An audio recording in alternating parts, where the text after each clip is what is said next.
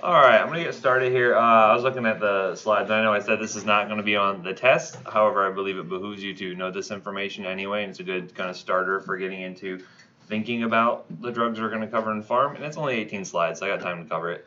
So we'll do this real quick, and then we'll go into the Kahoot review, and that should prepare you for the test. You want to do well on that because the winner gets one free test answer. It's a highly coveted free test answer, so just keep that in the back of your mind, right? Some people give out candy. I say no. Let's give out knowledge. Can you share? I don't know what you're going to do with that information once you have it. Who can say? Right, it's outside of my hands at that point. Wow, it's powerful. Powerful stuff. Anywho. So any questions from stuff we covered last time regarding like how to write your prescriptions, some of the requirements thereof, anything like that? We'll get into more details on some of the specifics when it comes into different types of prescriptions you might be writing. And you'll see that, we're starting off with pretty basic oral medications here, but as we get into Pharm 1 and 2, you'll find that we'll get into different dosage forms. That way, we'll talk about how to actually dose insulin, how to write for injectable products, how to write for inhalers and things like that, just to give you a little bit more perspective on how to do those different dosage forms, because it can be a little bit tricky and sometimes things are kind of specific to one form or another. Anywho, let's talk about our autonomic nervous system. You guys have covered this in physio before, right? Now let's take this concept and kind of apply it to how drugs are going to be interacting with this. And you realize it's just the autonomic nervous system. There's so much more to the body than just that. How important can it be? The answer being extremely right. Extremely right. You're going to find that this is a very important part of how drugs are going to interact with the body, and also how the body's going to interact back with those drugs, right? Because again, homeostasis is always the name of the game. Your body's trying to counteract a lot of times what the drugs are doing to an extent, and this is one of the processes for helping with that, as we'll see. Right, so the two main versions of the autonomic nervous system, we have the parasympathetic and the sympathetic. Sympathetic is just what? Yeah, sympathetic is your fight or flight response. Again, I always use the example of a bear jumped out of the closet and tried to attack us. That's your fight or flight response. If I had you come up here and give a talk all of a sudden impromptu, you'd probably have your fight or flight response. Maybe an alligator comes and gets you while you're running around the lake in the morning. Who knows, right? Could be anything. The parasympathetic is also termed as your rest and digest, right? So you're just kind of hanging out, not really doing much. Maybe you had some breakfast before you came in here. That's more likely to be your rest and digest, kind of kicking in there. The main neurotransmitter we're dealing with the parasympathetic is what? Acetylcholine, right? So acetylcholine acts on what type of receptors when you're dealing with the parasympathetic system? Muscarinic. Anyone know where that muscarinic name comes from? You said muscarine, you'd be correct. Anyone know where muscarine comes from? Muskrats, perhaps? Do you know? That's the smell they give off. It's actually from a mushroom. There's a mushroom called the Amanita muscaria. If you look it up, it's actually it's the red cap mushroom with the white specks on it, kind of like Mario. Picture of that. Exactly. Why was that picture there, right? That was actually because those are my slides, and then he adapted them, so you might not have had any context on it, but that is why I put that on there, because it's the Amanita muscaria, and there's actually a compound in there called muscarine that interacts with the parasympathetic nervous system and will actually directly stimulate that. And so actually when you think about Mario, right, the plumber, what happens when he eats one of those mushrooms?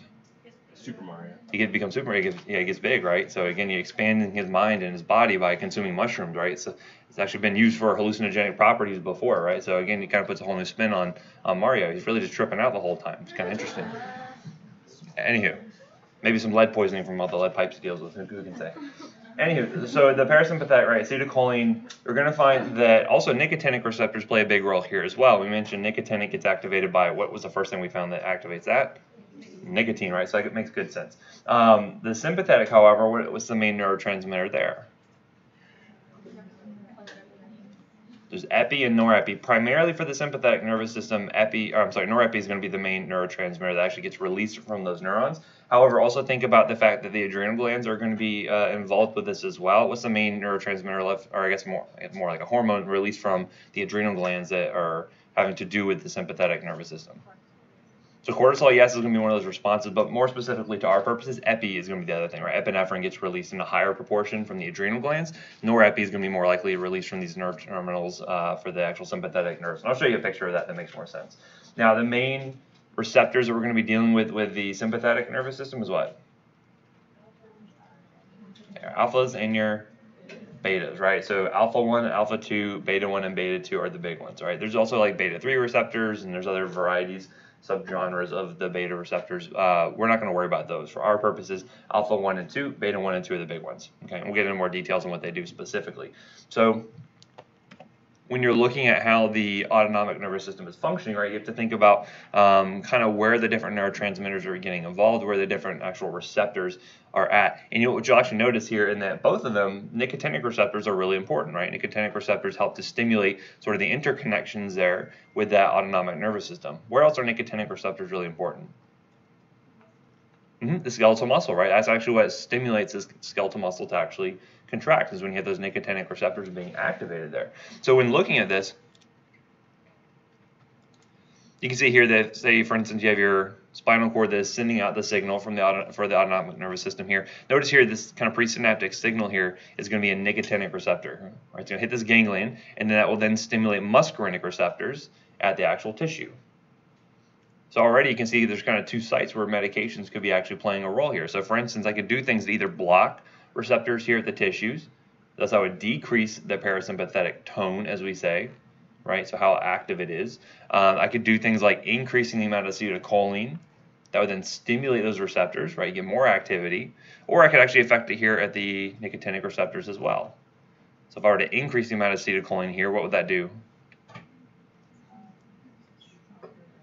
Yeah, you would stimulate those nicotinic receptors, and thus you get a stronger parasympathetic response. Okay. Now again, what is that response?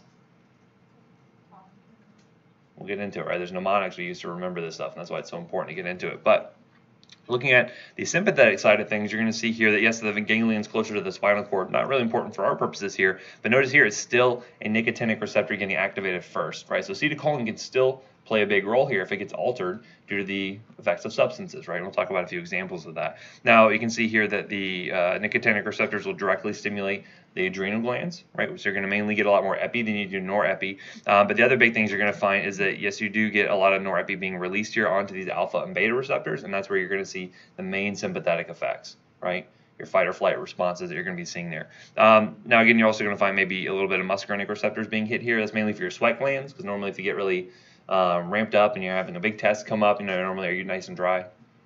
You tend to get sweaty, right? Because again, you're going to be hot. You're going to try to dissipate that heat. That's part of that. But this is more of a minor process. We're going to mainly focus on the effects of that norepi and what that does for us. Now, looking at this, where do we get acetylcholine from? And basically, it's pretty simple. You get it from acetyl-CoA and choline. They come together to form acetylcholine. I think the actual pronunciation is acetylcholine. I had this one professor in college that was always be like acetylcholine, and I thought it sounded silly. I say acetylcholine. We'll keep it at that. Now, how does it get broken down? Acetylcholinesterase, right? So it's an enzyme that will actually break this down into acetate and choline. The choline actually gets recycled back into the neuron. You're going to find that's a common process, right? We like to reduce, reuse, and recycle as much as we can, and so we can take that choline and we can put it back into the into a vesicle in the neuron. We can then recycle that back into acetylcholine and get better use out of it, right? Anyway, so this enzyme here is really important. So what would happen if I were to say decrease the activity of acetylcholinesterase? I'd have more acetylcholine around, which means I would have a stronger response out of things like the parasympathetic nervous system, right? Because there's just more of it around to activate those receptors. On the flip side, you're going to have on the sympathetic side, you're going to have what we call our catecholamines. Have you guys heard of that term before? What's catecholamines refer to? Norepi, epi. Actually, dopamine falls into that category as well, right? Dopamine, norepi, and epi. Those are three really important neurotransmitters that are considered to be our catecholamines. Has to do with like their chemical structure. So how do they actually get formed here? Well, one, we're going to see that tyrosine is going to be a precursor molecule. Where do we get a lot of tyrosine from? Mostly our diet, right? So you're going to see that gets converted into L-dopa. It's levodopa. So you ever see that? When we talk about Parkinson's, this is going to be a really important compound you're going to see there. Levodopa gets turned into dopamine, and then that eventually gets turned to norepinephrine. Now, what does dopamine help us do? It's really important for two main things. We're going to see that motion is really important, right? It's actually kicking off a lot of the more kind of intricate motor patterns in the brain, right? If you look back at that substantia nigra, remember going through that at all?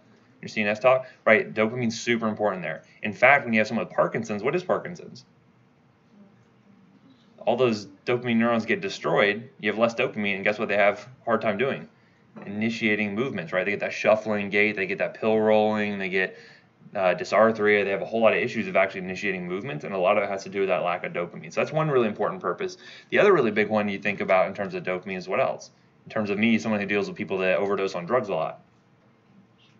Addiction, absolutely. So there's that reward pathway, and dopamine is really important for that, right? So if you have like a nice juicy hamburger, if you have a nice big hit of heroin, if you attend my class, you get a big squirt of dopamine, right? And you get that reward pathway stimulated and say, wow, I really want to do that again. I think I'm going to come back and get more of that class. That was a really good class, right? I might get more like that amygdala fear response more than anything else. But as it stands, you get a lot of that dopamine there. And that's where addiction really comes from in a lot of big ways. Some people are wired for certain things to trigger that more than others. That's why you get people with food addiction, nicotine addiction, opioid addiction, etc. That's where that comes from. But know that dopamine's a precursor to norepi, right? So what you're going to find is that most of it gets reuptaken by the presynaptic neuron, which means we recycle a lot of that.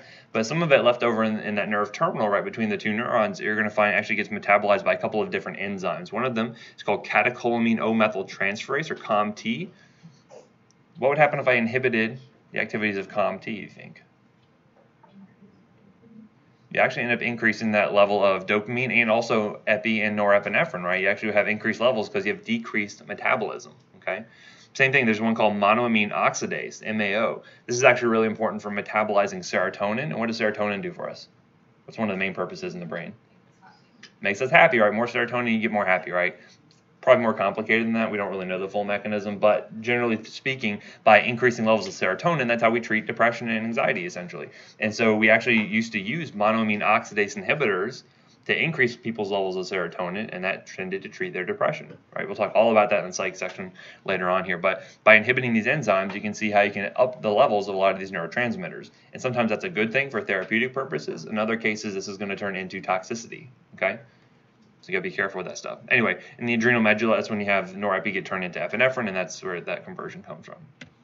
Okay, so let's look at the kind of main effects you're going to see in terms of organ system involvement with parasympathetic and sympathetic. This is really important for me and my purposes as a toxicologist, because when I have patients come in who have maybe overdosed on a substance, either on purpose or inadvertently, are they frequently going to be like completely upfront and honest about what they've done?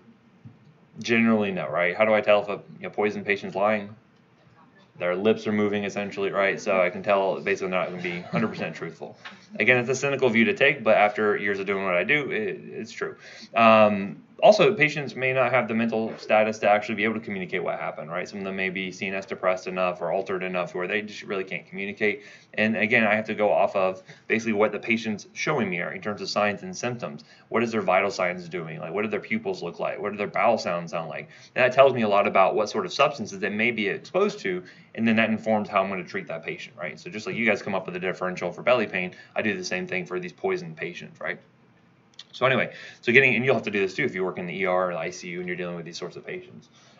So first off, starting with the eyes. So in terms of the effects of the eyes, the rest and digest sort of standpoint, what do you think you see? You see pupillary constriction, right? Why is that?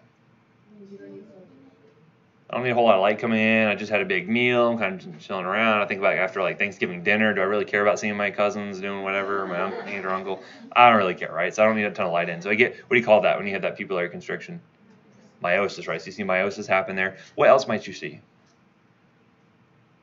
Remember that the parasympathetic nervous system, you're going to get secretions basically coming from everywhere. So one of the big things you can find by stimulating that system is actually you can see lacrimation. So if you had a patient who's tearing excessively and I'm like, what's so sad? And they're like, I'm not sad, I can't stop this. It could be drug related, right? You can actually see that as a result of that. So those are big things you can see. Also, by inhibiting the system, what would happen? By inhibiting the effects of acetylcholine at these muscarinic receptors, you see the opposite effects, right? So it's important not to only know what they actually do when they're activated, but what happens when you deactivate them as well. So what might you expect to see? So if not meiosis, we would see mydriasis, right? So if I have someone who is accidentally overdosed on an anticholinergic, frequently they come with big saucer-looking pupils, right? Because they're having that acetylcholine being blocked, and so you see that relaxation of those muscles, of the circular muscles there, and so they get nice and wide. If you watch the movie Requiem for a Dream, it's probably a little bit outside of your guys' age range in terms of movies you're watching when you're like 6. I would not recommend watching that movie while you're that young. But if you get a chance, go back and watch that movie. It's very depressing in terms of talking about drug abuse and addiction, but it was one of the really interesting things they do is anytime as a patients, but anytime the actors, they're shooting up medications, you'll get a really big close-up view of their pupils, and you can actually see whether they're getting myosin or they're getting mydriatic, and actually goes back, and it's generally pretty accurate in terms of the drugs they're abusing there. Anywho, you'll find I have a big movie recommendation list in terms of drugs and things like that as we go forward. That's one of them I would recommend watching if you get a chance. You'll definitely never want to abuse drugs after that, watching that movie. Horrible. Anyway, so other things you can see, right? So accommodation is going to be affected there, so actually being able to change the shape of the lens. So oftentimes patients may be complaining of blurry vision associated with this, either activation or deactivation of the system. Okay, looking at the sympathetic fight or flight response, what would you see happen? Yeah, you see pupillary dilation, right? So if you ever see someone who's done a whole bunch of cocaine, again, they're going to have those really big saucer-looking pupils because they have had the activation of those radial muscles that are pulling that pupil open, right? So that's mydriasis you can see there. Now, when do you think this might be useful to cause this miosis or mydriasis?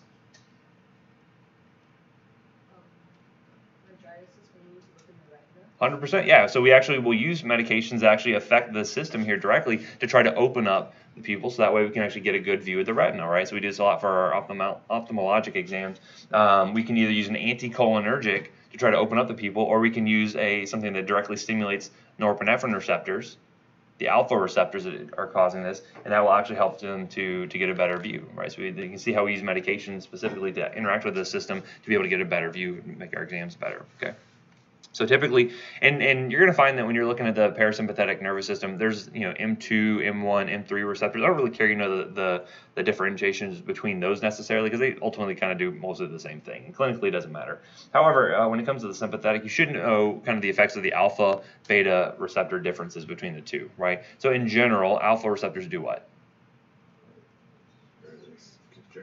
They basically constrict, right? So looking at smooth muscle activity, they basically constrict smooth muscles. So in the eyes, that makes sense that it would cause mydriasis because they're constricting those smooth radial muscles and causing that pupil to open up, right? Generally, alpha 1s are going to cause constriction of the smooth muscle. That also is going to make sense when we look at what it does for the blood pressure, right? And we look at the cardiovascular system here. You'll also find they can help with far vision as well because, again, we want a lot of light coming in. We want to be able to see far, so I can look for danger, right? So that's why it's part of that fight or flight response. And typically, beta 2 activation is going to do what to the smooth muscle? Typically going to relax. Okay, so alpha 1 constricts smooth muscle. Typically, beta 2 will relax. Think about beta 2 agonists like albuterol in the lungs. When you have an asthma attack and all that bronchial smooth muscle is really constricted and you can't move air, you give them that, hits those beta 2 receptors, and it relaxes it, and they can breathe better, right? So again, a lot of this will make sense when you kind of think about the activities of the actual receptors individually. Okay, on the heart, typically for the parasympathetic nervous system, what are you going to see?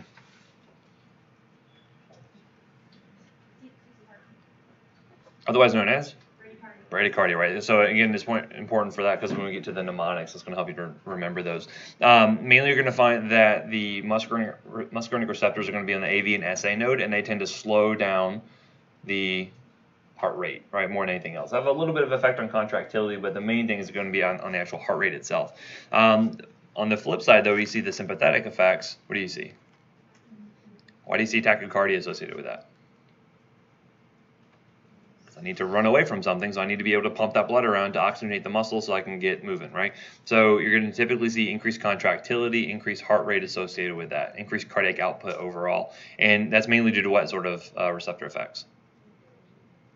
Beta 1, right? You got one heart, you got 2 lungs. So remember beta 1 versus beta 2. Beta 1 receptors are the main thing that's going to stimulate the heart into increasing that chronotropy, which is what?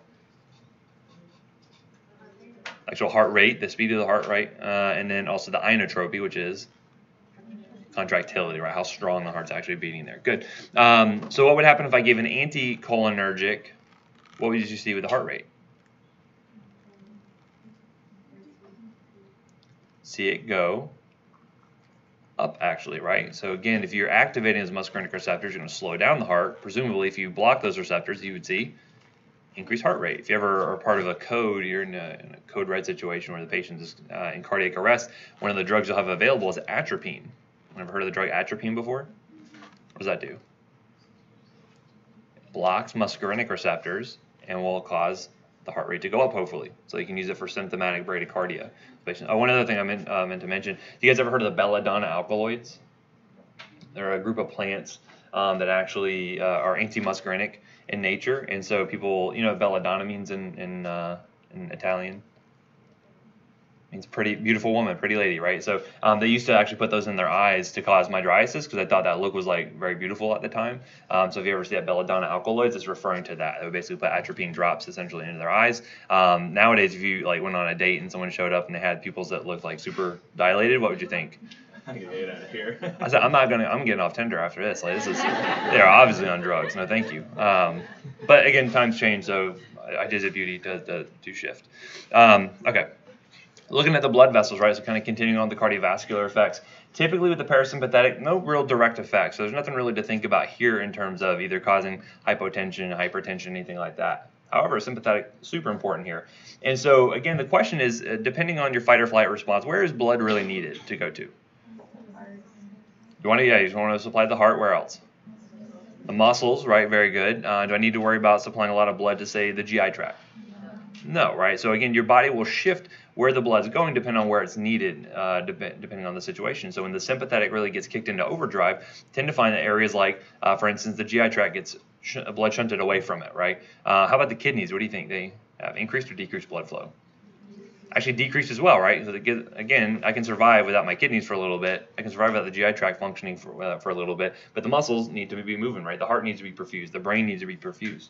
So these are the things you're going to be focusing on here, and that's why you have this balance between alpha-1 and beta-2 effects. We said alpha-1 typically does what? Constricts smooth muscles, so you'd expect to do see what with the blood pressure?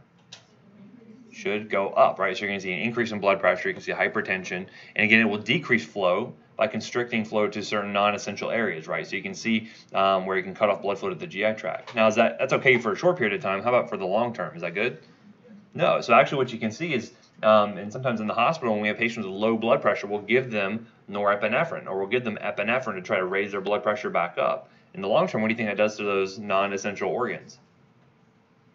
They start to not be perfused as well. You can see kidney injury due to this, right? Because you're lacking enough oxygen to really provide for them. You can see mesenteric ischemia due to that because that blood flow has been shut off and you get necrosis, lead to bowel perforations and things like that. It's no good. So this is why you have to kind of carry this with walk that fine line between making sure we're getting our blood pressure right so we can perfuse the heart and the head and essential organs and also not cutting off flow to those other areas. So to help with that, we have the beta-2 receptors, and those typically causes what? Yeah, smooth muscle relaxation, and when you do that around the blood vessels, you can see some degree of blood pressure lowering. So actually one of the effects you can see by giving a beta-2 agonist, like if you give way too much albuterol, you can actually see that they get hypotensive because it's activating those beta-2 receptors, causing it to dilate, and thus you can see lower blood pressure. Okay, so kind of keep that in mind between those two effects there. And again, we'll find certain substances that only act at alpha receptors. We'll find certain substances that only act at beta receptors. Okay. Now, what would happen if I had something that blocked alpha-1 receptors? What do you think you'd see? Dilation, which will lead to low blood pressure, hypotension, right? What happens when you have hypotension? What does your heart rate like to do to compensate for that? And go up, right? Good. What happens if a patient stands up from a sitting position and they have an alpha blocker on board? They get really dizzy, right? They have that orthostatic hypotension, right? So you're going to start to see some of these side effects start to line up in terms of how the actual drugs are working. So again, if I know I'm affecting the blood pressure, lowering the blood pressure, oftentimes you're going to see dizziness, orthostatic hypotension, falls associated with these, especially in your elderly patients. Because we said their hemodynamic reserves going down anyway, right? So these are things you're going to be finding with these drugs, and that's why it's so important to know this stuff so well, the autonomic nervous system, because so many drugs are going to be interacting with it. Okay, looking at the lungs, you're going to find that with the parasympathetic nervous system activating these muscarinic receptors, we mentioned that muscarinic receptors typically cause a lot of secretions to be released, right? So in this case, you're going to see mostly that we're going to have some bronchial smooth muscle constriction, which ultimately, again, if you think about that rest and digest sort of standpoint, your oxygen demand is probably not going to be super high, so I don't need to be breathing big, huge gulps of breath, right? So it's okay if I have some smooth muscle constriction there. But the other thing is these bronchial secretions that get generated, right? So why do we want mucus in the lungs? Why is that good? little trap particles and bacteria, and then we have that mucociliary clearance, right? And then we can get rid of that stuff. Okay, so we need some secretions. What happens if it were to have way too many secretions and fill up? Bad or good? Bad, right? Because again, then you can't oxygenate because all those alveoli are just filled with fluid, filled with mucus, and you can't get rid of it, right? If you ever look at like a CF patient, a cystic fibrosis patient, that very thick, tenacious secretions, they have a really hard time oxygenating because they get all their alveoli kind of clogged up with this mucus, right? So that's one thing you're going to see there. On the flip side, for the sympathetic effects, it's mainly just going to be beta 2. Mainly you're going to see that smooth muscle relaxation. You should see better air movement. You should see easier breathing, right? So if you have someone who's wheezing because they have asthma and they're having that bronchial smooth muscle constriction, you can give them a beta 2 agonist and that will help to relax that muscle and they should be able to breathe better. Anyone know how we test for asthma? Yeah, so you can do like PFTs. That can help you out. What else can we do? Well, actually, one thing I can do is I can give them an asthma attack. How do you do that, right? Well, I can basically stimulate these muscarinic receptors. There's something called methacholine.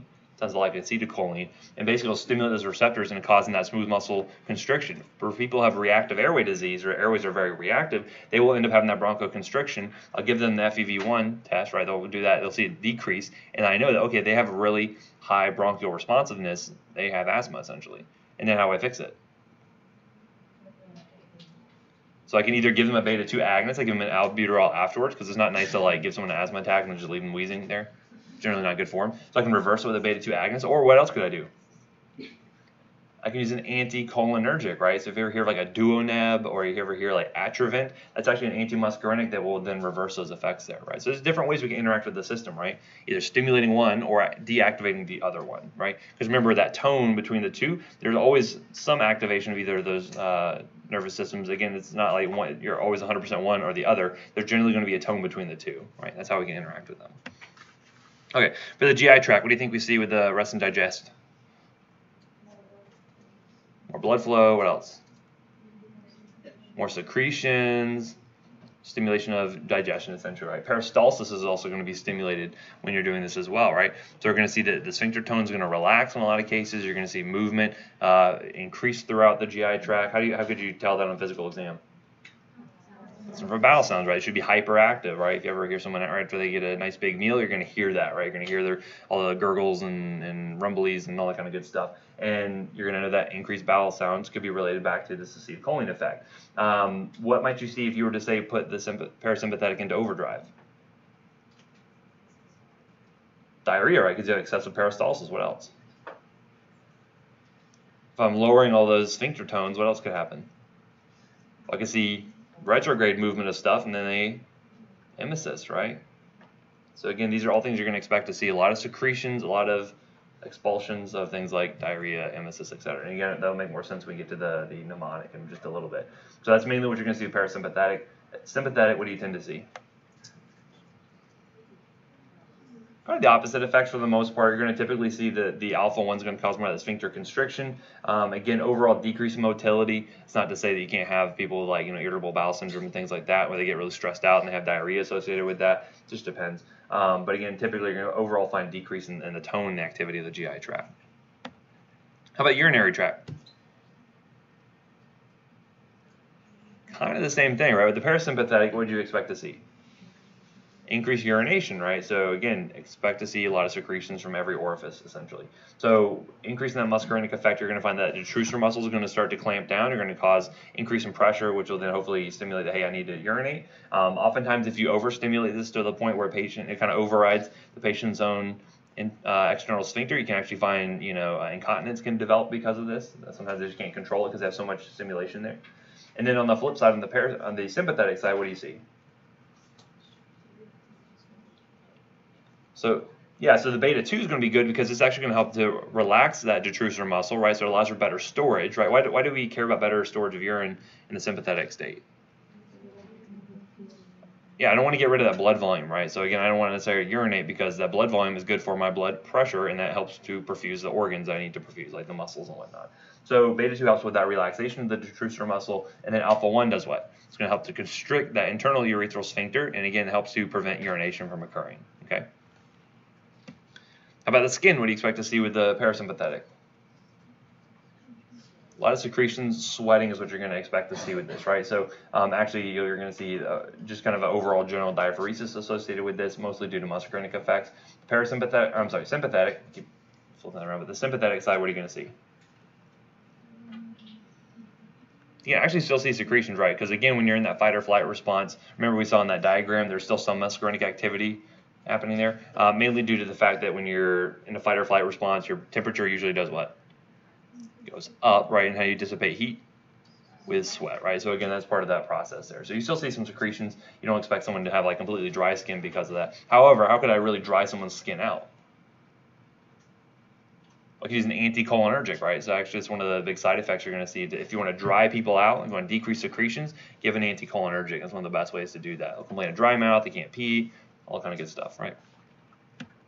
All right, and then other miscellaneous sort of effects here. Again, things like the parasympathetic system helps with salivary glands, right? Helping to make more saliva so that way you can eat whatever it is you're going to be consuming there. And then other effects you're going to see with the sympathetic, mainly going to be due to beta 2 effects. You can actually see that on the skeletal muscle, you're going to have increased contractility. What do you think that shows up as?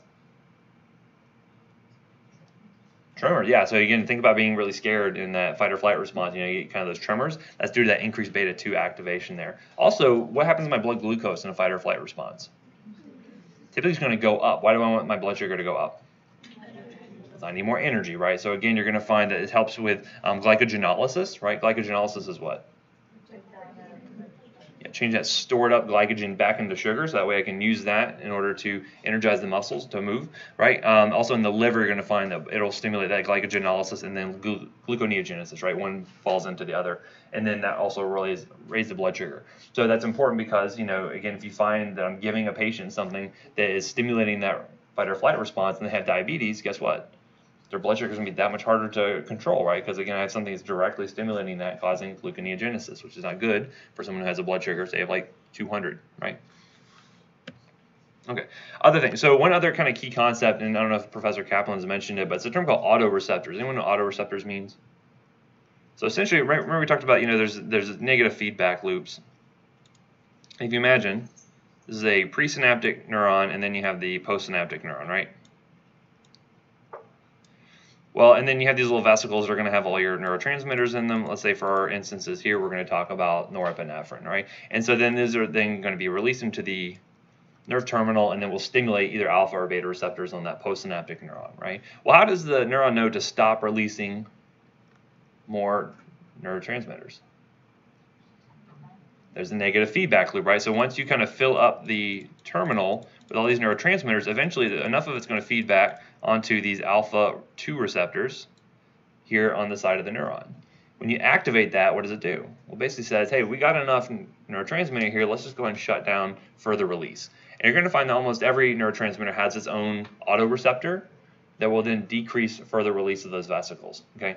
Basically, again, it's that negative feedback loop being activated, saying, hey, we got enough, don't worry about sending that anymore, okay? That's beneficial because, again, this helps to prevent neurotoxicity for these postsynaptic neurons, right? It helps prevent them from getting overstimulated and having excitotoxicity, but also helps us to make sure we don't run out of our own neurotransmitters, right? Because, again, you have a finite amount, and it takes time to replenish those. Okay. So we have an alpha 2 receptor, and so what would happen if I activated these alpha 2 receptors and I decrease release of norepinephrine? Well, I would see decreased sympathetic tone. How would that manifest? What do you think your blood pressure would do? It would go down, right? Because again, I have less norepinephrine being released on those alpha 1 receptors on the vascular smooth muscle. What would happen to my heart rate? Go down, right? What do you think would happen to my overall level of stimulation in the brain? Go down, right? So again, sedation is a common side effect you see with that. So the reason why I mention this is there's a drug called clonidine, right? Anyone ever heard of clonidine before? It's a antihypertensive. It's used pretty commonly. We use it for all kinds of stuff. And one of the things we use it for is to, one, help out with things like decreasing heart rate and blood pressure. It's very good for that. But also, it helps to decrease a lot of the effects of withdrawal from certain medications. So if I have a baby who's born, gets transferred over to the NICU over at Nemours, and their mom was using drugs throughout the pregnancy, and now they come out and they're withdrawing from those drugs, they get very sympathetic, right? So again, if you imagine someone in a fight or flight response because they need their medications, they need that heroin, they need that cocaine, whatever the mom was abusing, they get a lot of fight or flight responses. And so again, they can be a detriment to feeding, weight gain, all kinds of stuff for the baby, and they're just generally very aggravated. So we can actually give them clonidine, and that helps to activate those alpha-2 receptors. That shuts down further release of norepinephrine to a degree, and then you see they kind of chill out, right? Blood pressure comes down, they're a little bit more calm, and then they can be a little more tolerant to feedings and whatnot, right? So again, there's another way we can interact with the system in order to achieve certain therapeutic benefits. Okay, so the mnemonics, right? So these are the kind of the main kind of high yield things you want to remember going forward, because you can always fall back on these, right? So the muscarinic mnemonic. Anyone know what the old mnemonic used to be? You maybe took A&P back in college. I guess you're still in college, but you're undergrad college. So it used to be sludge. Sludge would contain most of these, but now it's dumbbells. Dumbbells we like to use much more frequently because it actually contains what we call the killer bees. And so we'll walk through that. So these are what's going to happen if you overstimulate the muscarinic receptors, right? Or what happens when you stimulate them? You're going to expect to see defecation. Why is that? Increased peristalsis, right? Exactly. Overstimulate the muscarinic receptors, you're going to see defecation, diarrhea. You can see urination associated with that. Same reasons, okay? You're going to see meiosis. See some come in with very small pupils, you could expect them to have possibly been exposed to something that's activated those muscarinic receptors. I'm going to see the killer bees, as I mentioned. This is potentially what's going to kill the patient if they have overstimulation of the system. Because again, is anyone going to urinate themselves to death? No, I mean, if you are incontinent, maybe you want to kill yourself because you're just like, oh my gosh, this is so embarrassing. That was a bad day in class, don't worry about it. But again, that's never going to kill the patient, right? But these things are. So the bradycardia, right? So again, if you're not able to perfuse the body because your cardiac output is so poor, that's no good. Bronchorrhea, what is that? Bronchial secretion, right? Basically, they drown in their own secretions, right, when they have overstimulation of that. And then bronchospasm, again, helping to decrease the oxygenation there by decreasing airflow. The E is going to be emesis. I mentioned that because, again, you're lowering those sphincter tones, so you can see retrograde movement within the GI tract. Lacrimations, you're going to have a lot of tearing, and then salivation. So if you have a patient showed up and they're just basically, they're crying, they have a lot of, they're drooling, they're incontinent of stool and urine, you would think, hey, wait a second, this looks like the cholinergic toxidrome. Right? This looks like what a cholinergic muscarinic sort of effect would look like in overstimulation. You can expect that maybe something, a substance that's interacting with this system is to play here, right? Now, there's also the nicotinic effects. So what's going to happen when you overstimulate these? Now, remember, the nicotinic effects we haven't talked a whole lot about in terms of the actual direct organ involvement, but remember, these are involved with all of the kind of middle of the road, sort of like the presynaptic sort of activations, right, around the ganglion. So here what you're going to find is I use the days of the week to remember this. So I have Monday, Tuesday, Wednesday. Thursday's a little bit of a fudge, but then we also have Friday, right? So looking at the effects here, the mydriasis you can see. Why do you think you see mydriasis with nicotinic effects? Because remember, they indirectly activate norepinephrine neurons, right? It's not indirectly, but they directly activate those norepinephrine neurons. So you can see some sympathetic effects coming out of this because of those presynaptic neurons being activated, right? So in this case here, you're going to see mydriasis. You're going to see tachycardia because of that. So again, and again, these are the same. It's the same acetylcholine. It's just a matter of which receptors are hitting there. So you can see tachycardia. You can see weakness. Now, why do you think you might see weakness associated with nicotinic overstimulation? Because we said before, nicotine normally does what to the skeletal muscle? Yeah, activates it normally. So why do you see weakness? Overstimulates it, right? Remember we talked about desensitization of receptors can occur? The same thing happens here. And actually, I had a baby not too recently, a 5-week-old, doesn't make sense. 5-week-old was exposed to a refill container of nicotine for like a vaping device, right? A Juul or something. And so it was very highly concentrated nicotine. Kid accidentally got some, and they started to develop some of this weakness. The baby got very floppy because they overstimulate the nicotinic receptors. They desensitize, and then you can lead to that weakness, which ultimately can turn into paralysis, right? Why is that bad? What muscle do you really need to keep working in order to maintain life? You need your diaphragm, right? So again, your heart's not really going to be affected here so much because it's not really skeletal muscle, right? It's cardiac muscle. Not the same kind of innervation here, but you're going to find that weakness is going to eventually lead to diaphragmatic paralysis. Your intercostal muscles become paralyzed, and then you stop breathing and you die, right? Again, this is why it's really important when we're intubating patients. We actually use something kind of similar that overstimulates the nicotinic receptors, and it causes that weakness and then paralysis, and then I can go ahead and get the patient intubated, okay? We'll talk much more about those later. So you can see that. That kind of goes along with Friday, which is the fasciculations. That is from the initial activation of the nicotinic receptors. So you may see them kind of be jittery, have some fasciculations, and then eventually that will then turn into that weakness and then eventually paralysis. Okay. And then for Thursday, I say it's Thursday for the ladies, but they did fudge it. So it's hypertension. You can see with that. Why do you think you see that? Hypertension. Because again, you're kind of indirectly activating the sympathetic nervous system, and that's causing those alpha receptors to be activated, and you can see hypertension. Okay. So again, those are the nicotinic effects of the days of the week. The muscarinic is going to be the dumbbells. Okay, so you remember that because it's going to come up over and over again. And I'll say when we get into Farm 1, I'll like, remember when we talked about that? And you'll say no. And I'll say I have a video proof of it. We did talk about that. So anyway, the anticholinergic mnemonics. How do we remember the anticholinergic effects are going to be here? And so this one is a little bit more, not necessarily an acronym so much, but it's more of kind of a saying. But you get this blind as a bat. What do you think you get blind as a bat? So what happens to the pupils? An anticholinergic, and this is anticholinergic. Actually, will dilate, right? So you're going to see mydriasis associated with that. But blind as a bat is because it impairs accommodation, right? So it's a hard time accommodating for things either far away or close up, and so you have a hard time seeing. Imagine anyone ever had their eyes dilated for an eye exam, and you couldn't really drive home. You couldn't drive yourself home because you couldn't really accommodate very well. They probably use an anticholinergic in order to get that exam done in order to dilate the pupils effectively. Okay, that's one thing you might see there. Red as a beet. Why do you think you'd see that? It's not as intuitive. You can kind of see a lot of flushing. So you can also see that they tend to get hyperthermic when they have an anticholinergic on board. So they get red as a beet. So you can see that cutaneous flushing, basically trying to dissipate some of that heat there. Mad as a hatter. What does that mean? Irritable. Irritable. That could be irritable. What else? They tend to have altered mental status associated with this. A lot of anticholinergics tend to be abused for euphoric purposes because you can induce euphoria, hallucinations, all kinds of good stuff. But they typically are going to be altered to some degree, right? Now, if you think about, there's a lot of drugs, especially over-the-counter drugs, that have anticholinergic effects. Benadryl is a really big one, like diphenhydramine. Again, when you take normal doses of diphenhydramine, what's a common side effect?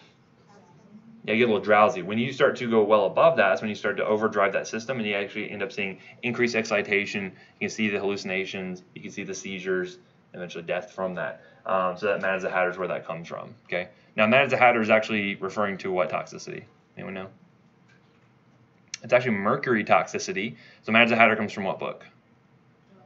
Alice in Wonderland, right? It comes from the Hatter. Actually, when they used to, the process for using furs and things like that for making the hats, they used a lot of mercury, and mercury is extremely neurotoxic, and so they were getting basically ultramental status from the mercury poisoning. That's where the mad as a hatter comes from, because they were using so much of the stuff.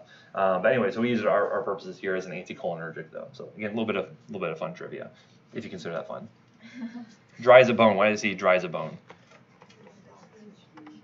Yeah, blocks all the secretions, right? So again, if I had someone who had abused an anticholinergic or I was suspecting it, they typically are going to say, yeah, I can't really go to the bathroom, I can't urinate, I'm constipated, they're complaining of dry mouth, dry eye, because again, they're completely dried out. This is the exact opposite effects of activating those muscarinic receptors, okay? And then finally, hot as Hades, hot as a hare, whatever you want to say, typically that is due to the hyperthermia they're going to develop. Okay, so they typically get very hyperthermic. Seen some patients get up in like 104, 105 temperatures. So it's pretty significant hyperthermia there. And then finally, the heart runs alone. What does that mean? Yeah, they get tachycardic, right? So just like we mentioned that by activating muscarinic receptors in the heart, that's going to cause bradycardia. The exact opposite happens here. So you see tachycardia associated with that. Okay. Unfortunately, there's not a nice sort of mnemonic for the sympathetic nervous system, but again, you can kind of think about someone who is in a fight or flight response. You kind of intuitively know what that looks like. They're going to be hyperthermic, they're going to be diaphoretic, they're going to have tachycardia, hypertension. You kind of know that, right? If you ever think about someone who's like on cocaine or amphetamines or something like that, you kind of intuitively know what that looks like. So, and again, as I mentioned with tone, both of them are constantly active. It's just a matter of decreasing or increasing activity to see which ones are going to be more prominent. Receptors are in both the parasympathetic and sympathetic nervous system. How come with overstimulation we get a lot of sympathetic effects? The nicotinic effect? Correct. Yeah, because again, they're hitting those presynaptic neurons. They're stimulating that, which then stimulates that sympathetic effect there. And then what about the parasympathetic effects if we're getting decreased? Yeah, so you can actually see the same thing, right? Because those nicotinic receptors will also get activated. So I'll give you a good example. There's anyone ever heard of like VX nerve gas or sarin nerve gas? Like, Yes. Is it like where they spray people and they can die from the toxin, the sarin toxin? yeah, exactly. So if you ever, I think there was some chemical toxins here within the past couple of years or so that was using VX gas or sarin, one of the two. And whenever seen that movie The Rock? No? Oh, please do yourself a favor. Go see The Rock immediately. Don't just skip class the rest of the day and go. I'm kidding. Don't do that. At some point, go watch The Rock. Anyway, there's a scene where they're using VX nerve gas, and one of the little pellets falls on the ground and breaks open, and the guy's face looks like it's like melting off. And I was always thought like, oh, that's what that drug does. Like I was so excited, and then when I learned what it really does, it's not. It doesn't make your face melt off, unfortunately. I was very disappointed. But point being is that it actually does. It works as an acetylcholinesterase inhibitor. Okay. So by blocking the effects of acetylcholinesterase, what does my acetylcholine levels do? They will go up pretty dramatically, right? Because again, I don't have the enzyme there to break it down, so it just sits there in the nerve terminals activating both nicotinic and muscarinic. So to illustrate the effects there, early on, actually what you end up seeing is that the nicotinic effects actually take over.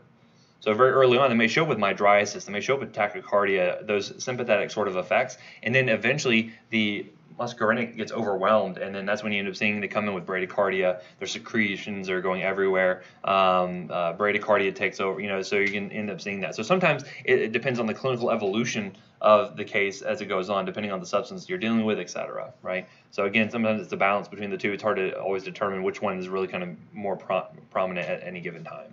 Yeah. Okay, so ways to affect the system. How can I do this, right? So I can have sympathomimetics. What do you think a sympathomimetic means? Mimics the sympathetic nervous system, right? So I can have things that directly stimulate those receptors, right? So I can give dopamine IV and it will activate alpha and beta receptors, right? I can use that to raise blood pressure and cardiac output. I can give norepinephrine IV and that will help to directly stimulate those receptors. That's why we call them sympathomimetics, because they mimic the effects of the sympathetic nervous system. Well, I can do other things too, right? So what if I could increase endogenous release of our own catecholamines?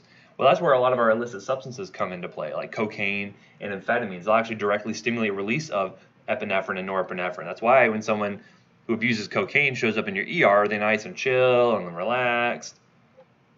No, they're probably going to be kind of violent. They might be trying to fight you, and they're hyperthermic and tachycardic, hypertensive, because they are directly releasing their own catecholamines due to the effects of these drugs here. Okay. It also directly stimulates the release of dopamine. What do you think that does? It's what causes the addiction, right? That's why people like cocaine so much, because they feel so good on it because of that dopamine release coming out from those vesicles, right, and those neurotransmitters. So that's one way you can do this, affect the system. Well, I can also maybe decrease sympathetic activity, right? So I could do things like blocking adrenergic activity, right? So blocking epinephrine, norepinephrine, and that's where things like our beta blockers come into play, or alpha blockers, and clonidine, as I mentioned, as an alpha-2 agonist, actually will decrease the effects there. Another name for that is called a sympatholytic. So there's sympathomimetics, which mimic the effects of the sympathetic nervous system, and then there's sympatholytics, which will actually decrease it. Okay. And then getting into cholinergic substances, as I mentioned, you can have things that will block the activity of the enzyme that breaks down acetylcholine. That way you have increased levels of acetylcholine. You expect to see increased muscarinic and nicotinic effects. And then I can have anti-muscarinic drugs, which I've kind of alluded to already, right? The Mannazepam or Drizabone mnemonic. Or in the cases of nicotine, I can actually overstimulate those post-ganglionic fibers and actually end up seeing stimulating effects. So as I mentioned, that baby that was exposed to that nicotine specifically, one of the things we would be looking for would be overstimulation of the sympathetic nervous system. So I'd be looking for things like hypertension. I'd be looking for things like tachycardia associated with that. This baby actually only ended up really manifesting with the musculoskeletal effects, right? So they got kind of floppy, then kind of returned back to normal, and they get floppy again. That's why they got into the ER in the first place, and we suspected it was nicotine toxicity, right? Anyway, so a lot of different ways to interact with the system. You're going to find that we have lots of drugs to do that, which we will talk about at great length next semester, right? Any questions on that I can answer? If not, let's do a quick 10-minute break. We'll come back and then do our review. All right, if you have low blood pressure, normally would albuterol make you pass out? Not normally, because albuterol is normally given as an inhaled product, and so it's good because it mostly just works in the lungs, right? So you don't necessarily see a ton of blood pressure effects. However, if I were to give like really big doses, so if I had someone who has significant like status asthmaticus, right? So again, they have a very difficult to treat asthma attack, and I was having them admitted to the ICU, and they're getting a ton of albuterol. You could definitely see their blood pressure get a little lower. They could get a little dizzy, right? So certainly you could see that. All right, for the second part of the prescription writing assignment, page 3, medication order writing rubric. Do you want us to rewrite for the same cases? No, so that second half of that is for the inpatient orders. That's going to be used later on. I just kind of include it all in the same rubric. You're mainly just going with like the actual prescription writing portion of the first half of that, okay? So like the example that has like metformin, that's the one you're kind of working off of. That makes sense. Everyone clear on that? Later on, we'll have scenarios where like you're writing for the ICU and you're writing orders for blah, blah, blah. That's where that second portion is going to come into play. So, okay, getting into the Kahoot. Let's go ahead and start this off. If anyone else wants to join in, feel free. Got a celebrity here. Okay. How long does a drug company have to make money off of their patent before it expires? Keep in mind, if I have like 58 responses, and I'm waiting for those last couple people, and there's like 30 seconds left, I'm just gonna move on. I think you should have confidence in your answers and go with the gusto. And plus, we got other places to be, right? So what do we think?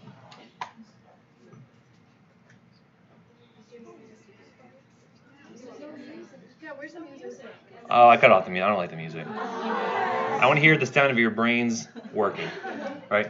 Very good, yes. So remember, they have 20 years from the time they actually submit their investigational new drug application, the IND, to the FDA. Once that clock starts, now does that mean they get to put the drug on the market for 20 years as a brand name?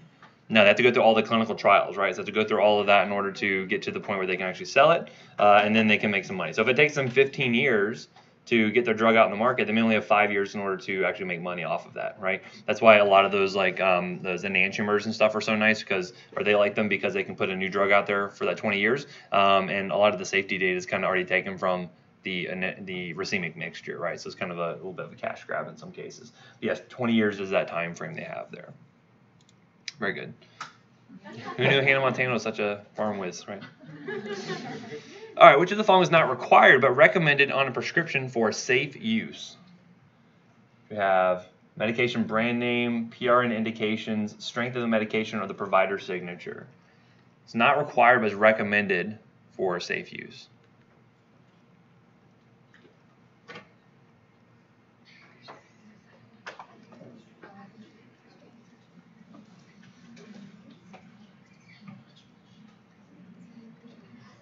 And you can look on that TV screen too if you need some extra.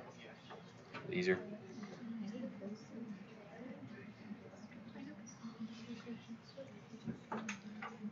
All right, I'm going to skip. So everything, get your answer in. Okay, so a couple different things here. So what is nice to have on there? So provider signature and the strength of the medication required? Yes, absolutely required there.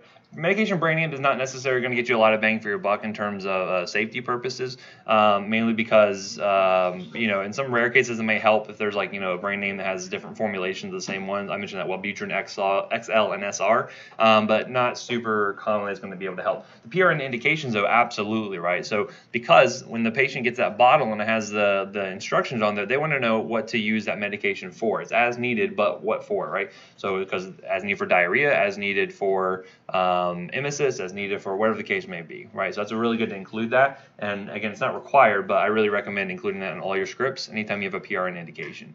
And actually, Joint Commission, they're making a big deal of this on the inpatient side as well, because, you may think, okay, morphine, well, of course we're giving that for pain, but if you're making the nurse decide that on her own, that's actually outside of her scope of practice, right? And so they look at that as like independent prescribing when the nurse is making the call, even though most of them are very well versed and they know exactly what they're doing, very good at what they do. Joint Commission says no go, right? I actually had some issues with this where we were having to put very specific indications on our pain meds, and I had this one really grumpy orthopedic surgeon I had to call, and I'm like, hey man, like you're or hello physician, like you're I don't actually like sometimes not quite that conversation. Say, hey, I need some PRN indications on these medication orders to let them know when to use morphine versus when to use oxycodone, when to use Tylenol, right?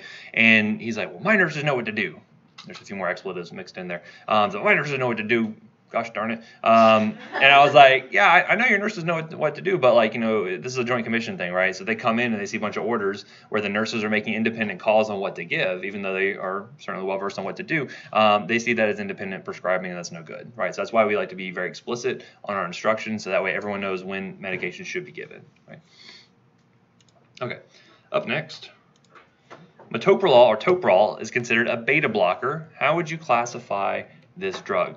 Is it indirect agonist, a competitive antagonist, an agonist, or an inverse agonist? The beta blocker. The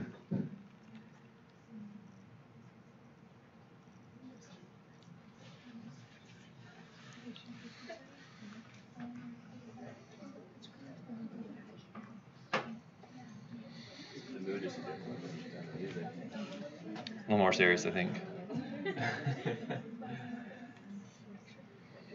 I think got 2 more holdouts, 2 or 3 more holdouts.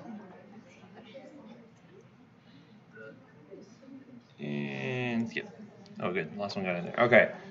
Very good. Yes. So it's a beta blocker, right? So again, it assumes that you're preventing beta receptors from being activated. So based off what we were just talking about, if it's a beta 1 antagonist, what is that going to do to my cardiovascular status? Decrease heart rate predominantly. What else? What do you think happens to blood pressure? Overall, that will lower as well, right? So we can see metoprolol, a beta blocker, being used for both hypertension and also to help get the heart rate down. If you have someone who had like AFib or rapid heart rate, you can get that down with metoprolol, right? An agonist, though, would be doing what? It's actually stimulating the receptor to cause whatever effect. So if I stimulated a beta 1 receptor, you'd see what happen. Increased heart rate, maybe increased blood pressure due to that cardiac output. You'd expect to see that. An inverse agonist is not something we really talk about. It's actually where it will interact with the receptor and actually cause the opposite effects. It's very rare that you would actually ever see that. There's some chemicals that do this where, for instance, like GABA receptors. Like, what does GABA do in the brain? Inhibits everything, slows everything down. So if someone has a seizure, I give them something that activates GABA and actually will stop the seizure. Well, there's a substance you can actually give that's called picrotoxin, where if you give it to them, it's an inverse agonist at the GABA receptor. And what do you think it causes? Seizure. Yeah, basically it causes the opposite effect and cause all those neurons to start firing off and cause intractable seizures. Obviously not a very popular therapeutic agent. We don't like to do that to our patients, right? Okay, moving on. Which of the following differentiates a toxicant from a toxin? Kind of goes back to our definitions here. Toxicants are harmful. Toxicants are non-biologic in origin. Toxins are non-biologic in origin, or most pharmaceuticals are toxins.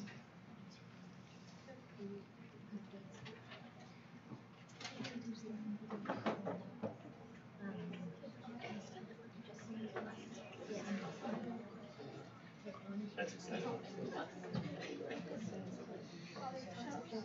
Oh yeah. That's it's kind of exciting. You guys really like the music that much? I do, Yeah. Yeah? Very well. It also lets you know how many people have answered. All right, because you hear all So the... it's more competitive. Huh. And I'll take that under advisement for next time. The pops. I gotta get my answer in. Okay, so the main differentiator between a toxicant and toxin is what? Toxins are what are some examples? Snake venom, yeah, like snake venom, it'd be spider venom, botulinum toxin is a toxin because it comes from a biologic origin, right? On the flip side, toxicants are usually kind of everything else that's non-biologic. So lead would be a toxicant. Most pharmaceuticals would end up be considering toxicants. Again, clinically, you may find that terms get used interchangeably. Most everything probably gets called a toxin. But again, it's sometimes good to know the actual differentiation between the terms there, right? They're not harmful. They can all be harmful, right? Anything can be harmful in the right dose, right? Well, what does that differentiate it from a toxin? So both are harmful, so it doesn't really differentiate it, right? Oh. Yeah, so again, what was the difference between the two? And mainly it's just that biologic origin, whether it's yes or no, right? Sometimes I will make mistakes on my Kahoot, so I'm very receptive to feedback on those. I'm like, oh, actually, I did screw that up. My bad. But again, it only affects the people who are, may get that free answer at the end. So let's see. Anyway, for cocaine, which of the following routes of administration do you think would have the fastest onset of action? Do you think it'd be inhaled, injected, ingested, or insufflated? What is insufflation, you ask? You remember we talked about that? It's where you snort it. I did this morning. Cocaine? Flonase. Oh, okay. Insufflated Flonase. That's good to clarify that. I thought it was obviously Flonase. Sure. That's really like the most common insufflation. It's got to be. Adderall's pretty popular too. Be it insufflation? Yeah. Don't do that. It's a bad idea. All right. Moving on. Oh, that's probably pretty common. Yeah, so this is an interesting thing. So in some cases, you actually find that the kind of non-intuitive route tends to be the fastest. So in this case here, it's actually inhaled. Why do you think inhaled cocaine works that much faster than, say, injected cocaine? Physically, think about the where it has to go, right? So cocaine gets absorbed from the lungs. That blood then goes where? It goes to the left side of the heart and then to where? Then to your brain, right? Versus if I inject it into a peripheral vein, it has to go all the way up through. Remember, the vein is typically a little bit slower than arterial, but it goes up through the right side of the heart, has to go to the lungs, then back to the left side of the heart, then to the brain.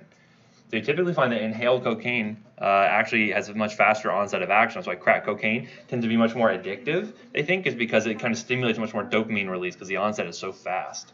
Yes, ma'am. Oh, I was just going to say, generally speaking, does that mean that inhaled things go in faster than injected, or it just depends on what?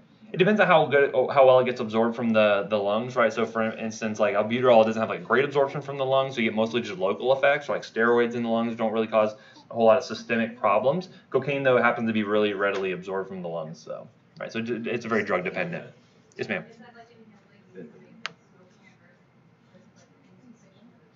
Yes. So again, when you're inhaling it, right, you actually is getting it into the lungs, right? Via usually you're lighting, heating it up in order to get it air vaporized.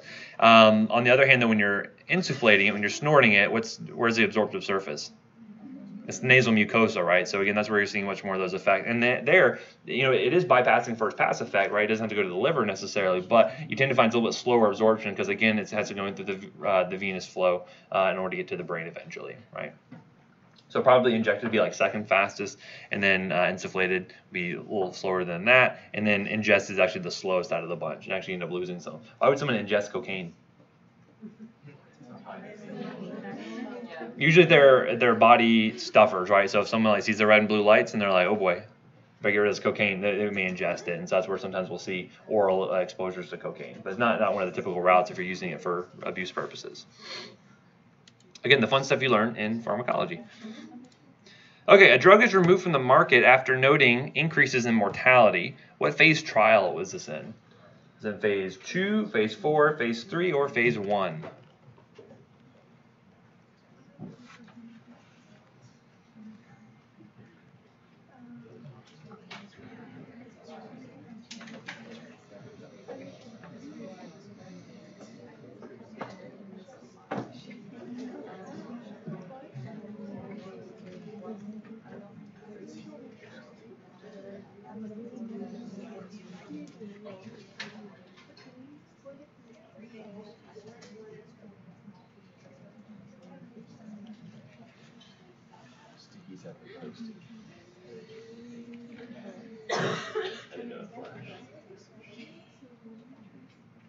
All right.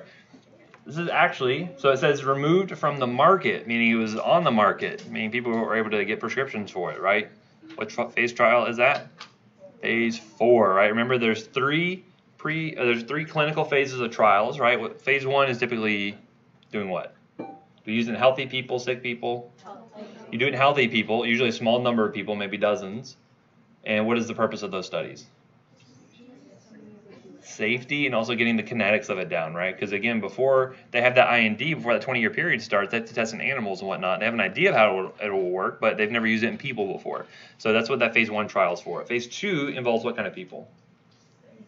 People with the disease state in question, right? And then, again, you're testing for what kind of dose should we administer to these patients? How effective is this drug going to be? Phase 3 is when you expand it out even further, right, and giving it to maybe thousands of people, depending on the disease state. And then once it's on the market, that's considered phase 4, right?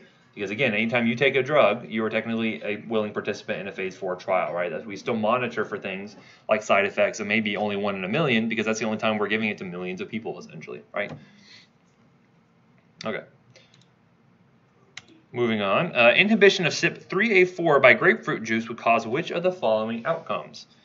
Would it cause rhabdomyolysis due to elevated levels of simvastatin, or would it cause hyperlipidemia due to lowered levels of simvastatin, the drug we use normally to lower serum cholesterol? And is metabolized by CYP3A4. Do we think the levels would be higher or the levels would be lower by the introduction of a CYP inhibitor?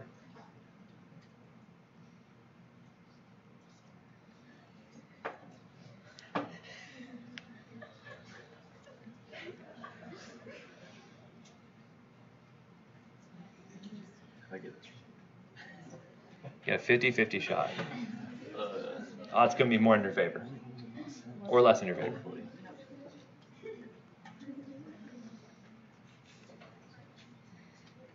All right, let's see what we think it is. Wow, almost a complete even split there. That is impressive. I couldn't have done that with a quarter. So let's look at what's happening here, right? So simvastatin, based off the premise of the question, is metabolized by CYP3A4, right? So if I have an inhibitor of CYP3A4 on board, if I introduce that, what happens to the metabolism of simvastatin? It will decrease the metabolism of simvastatin, which will cause levels of simvastatin to increase, right? So it means the levels will be higher, meaning you're more likely to see that rhabdomyolysis occur, okay? I think that's a very important drug interaction to keep in mind for those elderly patients, because again, we can see that you see hepatotoxicity, the rhabdo, it's no good, right? What's a rhabdomyolysis? Right, it's that breakdown of the muscle, right? Why do we care about that? So you usually want to keep your muscles intact, but also it can lead to kidney failure potentially, or all that myoglobin gets filtered through the glomerulus and can precipitate out and actually cause acute kidney injury, renal failure, need for dialysis, etc. Right? All right. A 40-kilogram patient is given 100 milligrams of a drug, and they have a concentration of 16 milligrams per ml. What is the volume of distribution? It would be 16 liters per kilogram, 24 liters per kilogram, 6.25 liters per kilogram, or 0.156 liters per kilogram. So most everyone should have their calculators out, perhaps.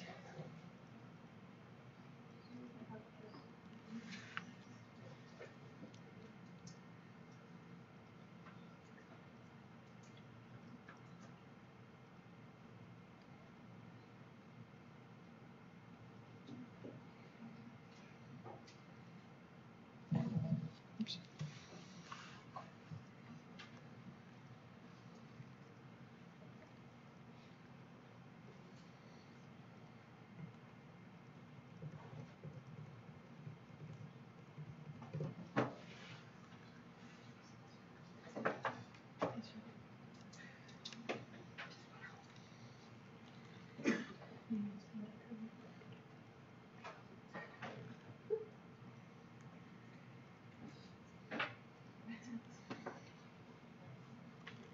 Got 15 seconds left.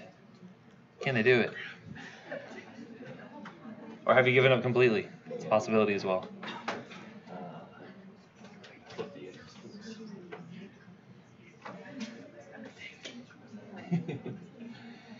And the right answer is 0.156 liters per kilogram.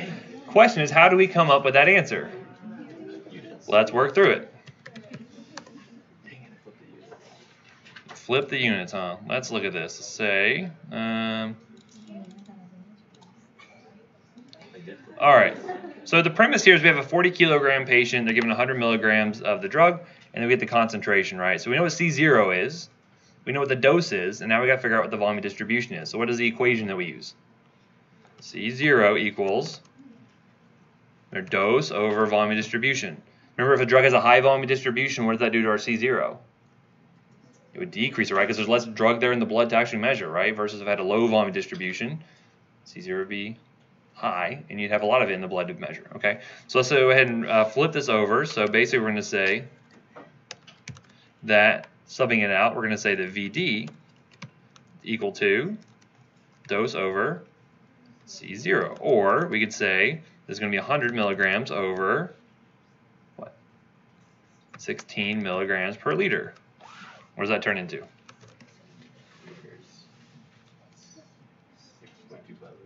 liters. So let's do 100 divided by 16. You get 6.25. Now what's my units here? Liters. Yeah, because the milligrams are now canceled out, so now I have just liters left over, so 6.25 liters. Now, are you done at this point? No, right? I want to get the liters per kilogram units, and so what do I need to do now? Now divide by 40. And when you do 40 kilograms, now you get, right, now you get 0.156, right? And that's what's the units on that? Liters per kilogram. Now, the benefit of getting into that state is now I can apply that to other patients, right? So now I can give that 100 milligrams to someone else of a different weight, and I can figure out what their volume distribution would be for that patient, right? So again, it's more transportable, more portable to apply to other people. Now, is that considered to have a low or high volume distribution? It's a low volume distribution. That's why a lot of it was there in the blood to measure after you give that 100 milligram dose, right?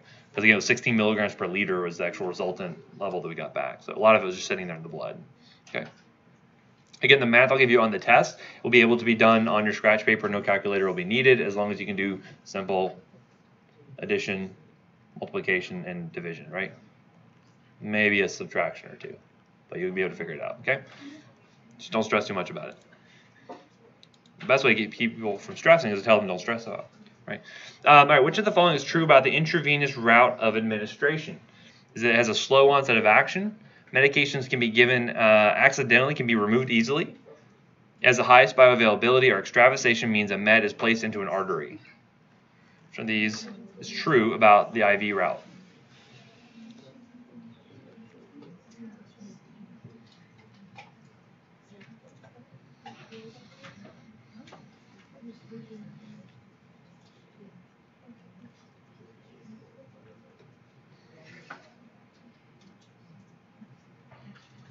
I think his last 3 holdouts.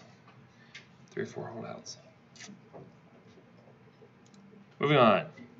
This is the highest bioavailability. Why does it have a high bioavailability? It's going straight into the veins, right? You know, it's all right there. Does it undergo first pass effect? Bypasses that completely, right? So again, you get the most bioavailability out of that because it's right into the system there. How quick is the onset?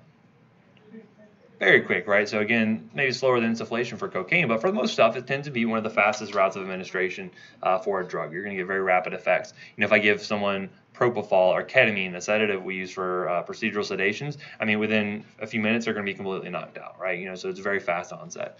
Now, what does extravasation mean? Yeah, it doesn't mean it went to the artery. I mean, that it can happen sometimes. Sometimes nurses may accidentally place a line into an artery instead of a vein. It's not common, but extravasation means extravasation, meaning out of the vein.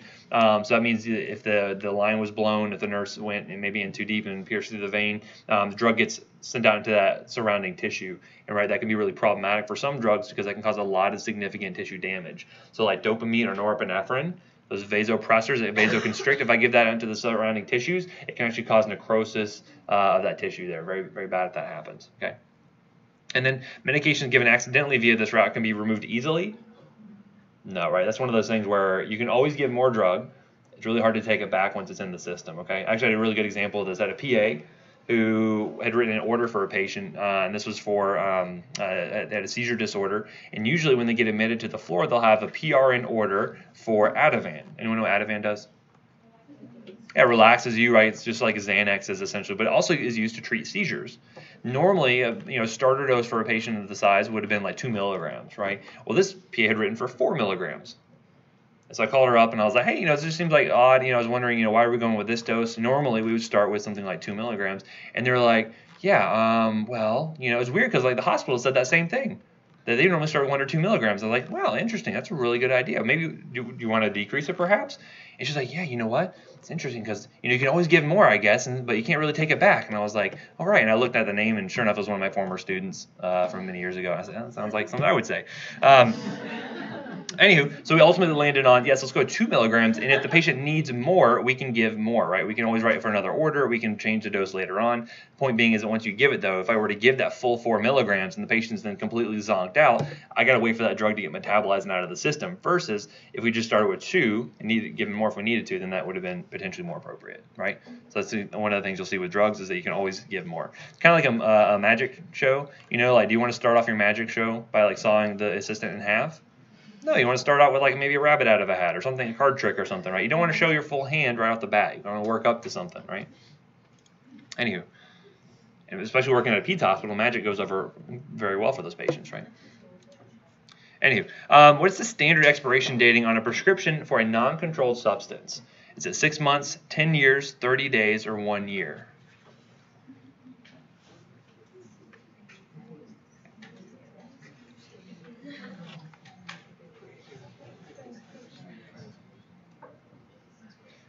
Very good. It's 1 year for non-controlled substances, right? Which ones would have a 6-month expiration date? Which controls? So technically, remember, Schedule 2 substances can only have how many refills?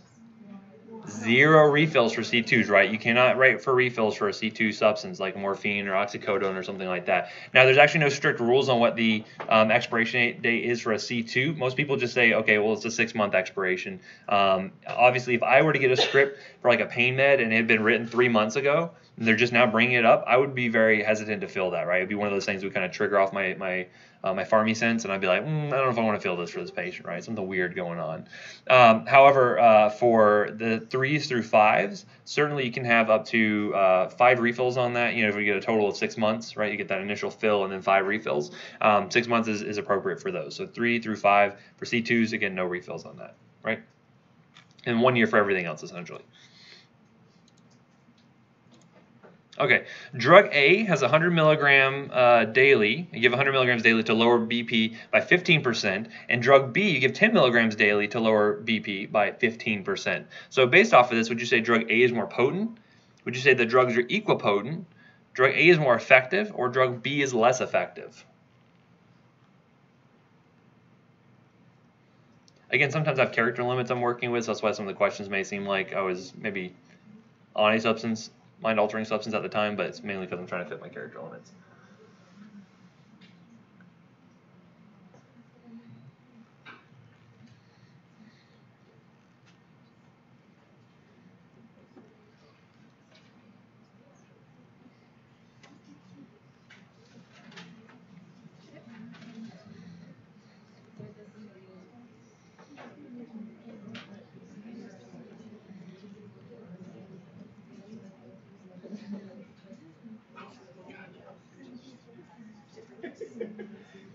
All right, yes, so looking at this, which drug is more potent here? Drug B, right? Because it needed less drug in order to get the same effect as drug A. So you could say that drug B is going to be more potent than drug A, right? Now, which one is more efficacious? You can't really determine, right? Because again, they're getting the same effect out of these equipotent dosages. Maybe if I tried increasing the dose further, I could see if one was more effective than the other, but you can't really determine that just based off the question and the information here. Again, we cannot say that drug B is less effective based off of this. However, we can say that, okay, we get the same physiologic change, the same drop in blood pressure at these 2 different doses of 2 different meds. These tend to be equipotent, right? So again, this is the dose you have to give in order to get the same effect out of that. Just like if I give 50 micrograms of fentanyl, that it can be equipotent to 2 milligrams of morphine, right? Doesn't say one's better than the other. It just says that this is how much I need to give to get the same effect out of these 2 drugs, okay? So you would say the drugs are equipotent, not the doses? Well, these are equipotent doses, right? The drugs can be equipotent. Sometimes you can have something like, if I was comparing like fentanyl to Tylenol, like those are never going to have equipotent dosages. I have to give so much Tylenol, the patient would be dead essentially, right? Because again, it can never have that much pain relief as something like fentanyl. Obviously, fentanyl is more effective for pain relief than Tylenol, but again, you know, it's always apples and oranges at that point, right? Make sense? Okay, continuing on. Let's see, why do graded dose response curves exhibit a plateau at the upper end of the doses studied? Is it because this is when lethality occurs? Is it because this is when we have tachyphylaxis occur? Is it because this is all of the receptors that are being bound at this point? Or is it because this is when receptors start to downregulate?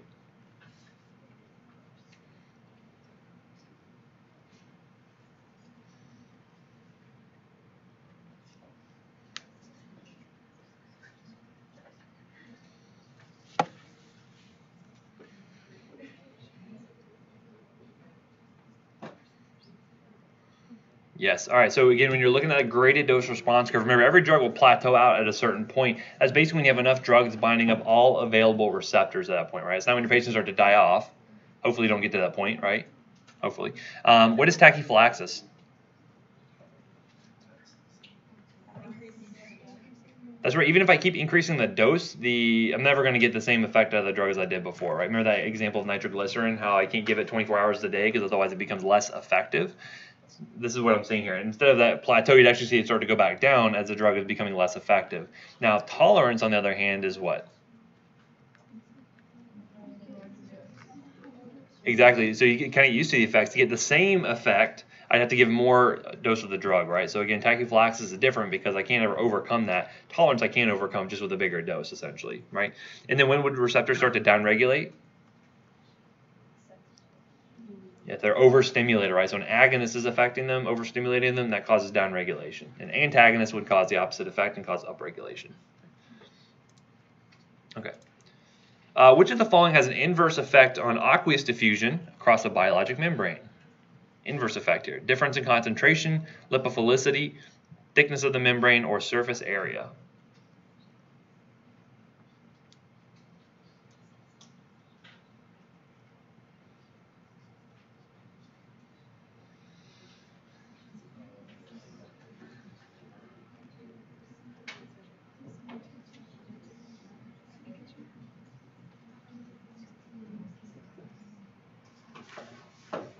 So again, what has an inverse relationship on that flux across that membrane?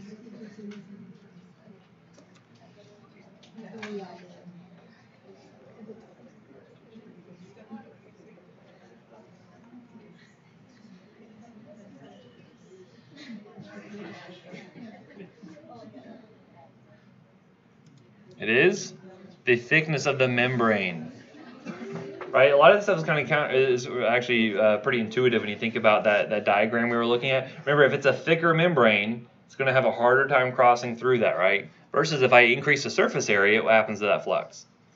It's going to, it just has more surface area to hit. It's going to have an easier time crossing. Think about the GI tract and those villi and everything to increase surface area. Difference in concentration. Again, the bigger the difference there, the more flux you're going to see because, again, it's just that allowing that passive diffusion to happen more quickly. And then the lipophilicity also will increase.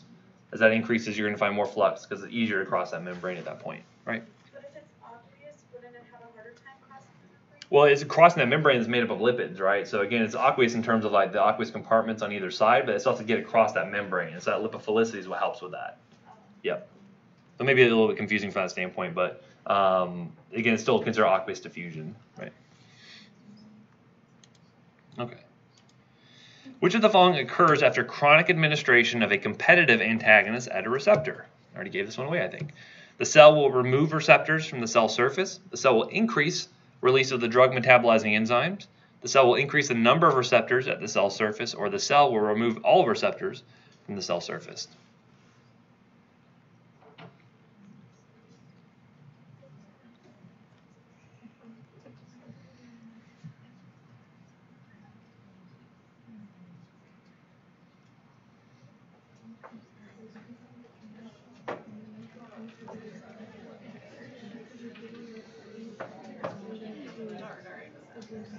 So we have a competitive antagonist.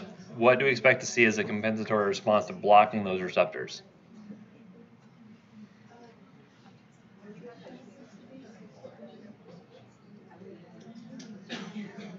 You'd expect to see.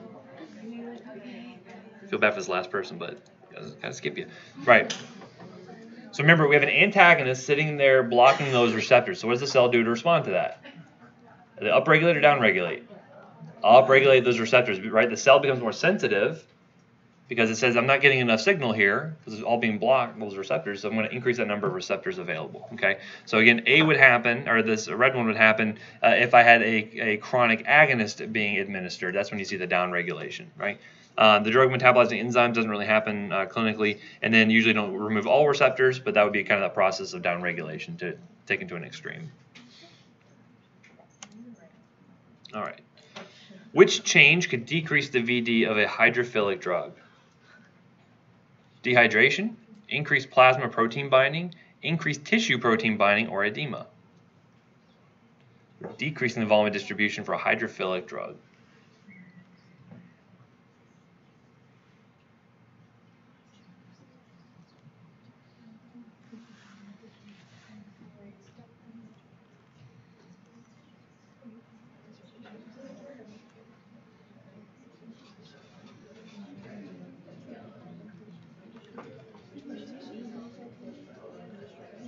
So what's going to be done to concentrate that drug back into that central circulation?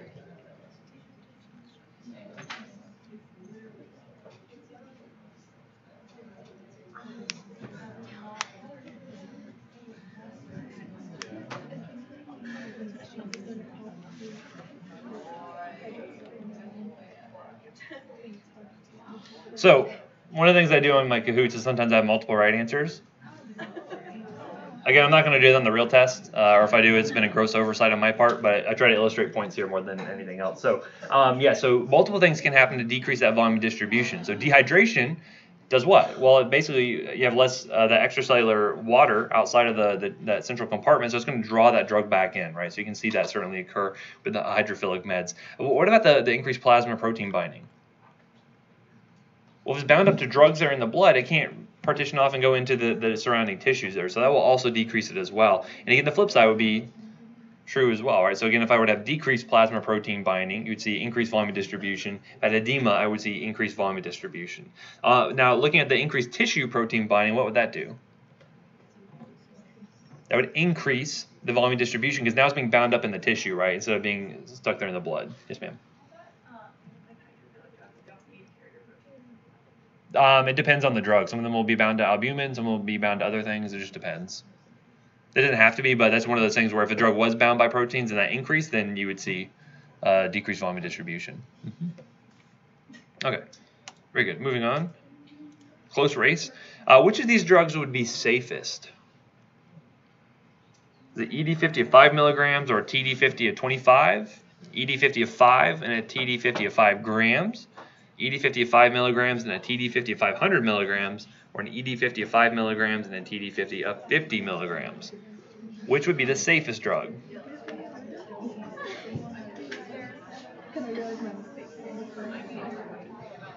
Sounds like a controversial answer.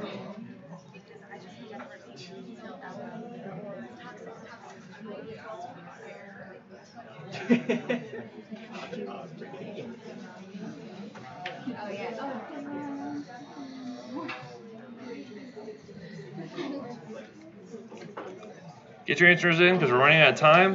Yeah, more questions to get to. All right. Wow, interesting. This is why, what's so important? Your units. You gotta follow your units. Everyone sees it now, don't they? Yes. So what is what's the therapeutic index of this red option? 25 divided by 5? 5, right? So the ratio is 5. How about the yellow? 100. So it's safer than red, right? Yellow would be safer than red, so that looks pretty good. How about for 10. This one would be 10, right? So again, that would be in between the two. However, this blue option, 5 milligrams versus 5 grams, that is a 1,000-fold difference, right? So because of that, that would be a very safe drug. You'd have to give a ton of it before you ever see those toxic effects. This is why I think units are so important, right? You may think, oh, you're just a nerdy pharmacist, but this stuff becomes very important, and as it turns out. Okay. In a phase 1 trial for a new drug, who are the test subjects? I already gave this one away, so everyone should know this.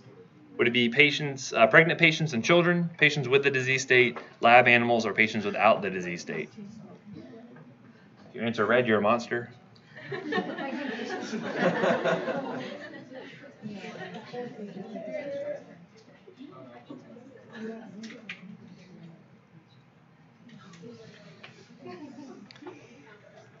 answer is people without the disease state, right? Phase 1 is just really trying to find the kinetics of the drug and looking at safety. They're not looking at the efficacy of the drug. That's going to be for phase 2 and 3 when you start to hit questions of efficacy, and that's when you give it to people who have the disease state in question, right? These are healthy individuals in phase 1. And whoever answered red, I feel sorry for you. Don't do that. Don't do that to pregnant patients and children. Why don't we do studies in those populations? They're extremely at risk, right? So again, imagine anything you give to a mom could potentially affect that human being for the rest of their life. That's why we don't do a lot of studies in pregnant patients. Okay. The hotness or spiciness of a pepper is rated by what scale? Is it the Pemberton scale? Is it the Payne scale, Scoville's, or the Child-Pugh scale? This isn't going to be on the test, but I just thought it's interesting. Like, when did we talk about this? This is real. I didn't teach you guys this. Sometimes I do trivia questions. This is barely trivia. This is like really important to know. Yeah. Shh. Rope it in. All right. Actually, the Scoville's, yeah. So if you ever have like a ghost pepper and it's like 98 million Scoville's or whatever, that's actually the rating they use for the spiciness of a pepper. What is the component of a pepper that makes it spicy? It's capsaicin. Capsaicin is actually a drug we use for pain management. You can actually apply it locally to joints and it's good for osteoarthritis. Also, what happens if you get capsaicin in your eye accidentally? It hurts, right? Just like anytime like I chop a jalapeno up or something, I have this weird instinctual reaction to rub my eye all of a sudden. Same thing happens, right? So you have to tell your patient to make sure they wash their hands after using the stuff very well, right? Good. Okay.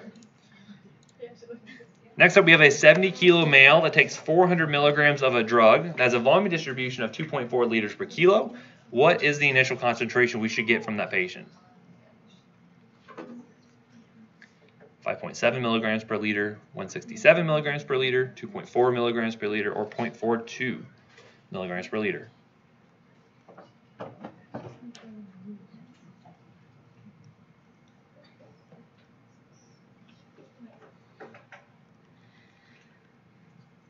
Remember, there will be drug dosing questions that are going to be on the test as well. Again, look at your pediatric dosing stuff. It'll be very straightforward.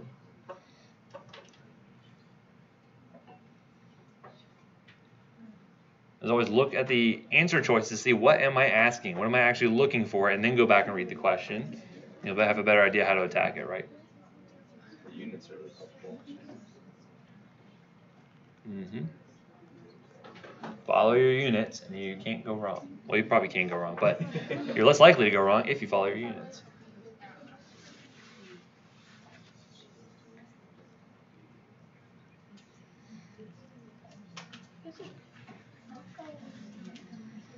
This one's going a little faster. People are kind of feeling more comfortable with it, right?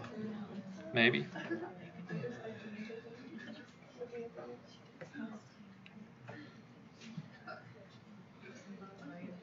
Jill, 30 seconds.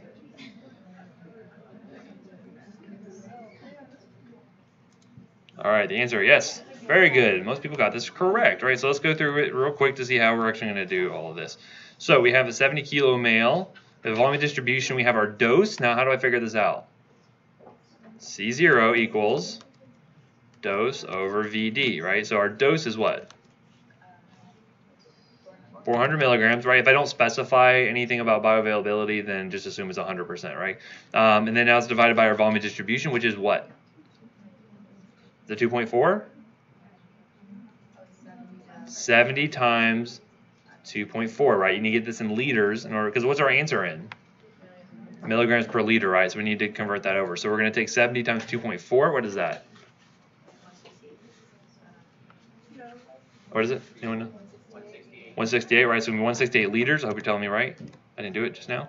So 400 milligrams divided by 168 liters equals, right, whatever our right answer is, right? So that one's a little bit more straightforward. So it's 2.4 milligrams per liter, right? That was a little bit more straightforward because you have to convert the formula around. But again, by knowing, if I were to say, for instance, change the dose, if I were to increase the dose, what does that do to C0? Okay, increase your level too, right? Again, there's a proportional increase you're going to see there. If I increase volume of distribution, what does that do to my C0? Decreases it, right? So good. Is this a high or low volume of distribution drug? high, 2.4 liters per kilogram, right? Good. And because, again, our initial concentration, even though we have 400 milligrams, we only measure 2.4 there in the blood. So a lot of that went out into the tissue. Okay. Question 20. The receptor that becomes phosphorylated then dimerizes to initiate cellular action is known as ion-gated channel, a tyrosine kinase receptor, intracellular receptors, or G-protein coupled receptor. Like, oh boy, this is the first lecture we did.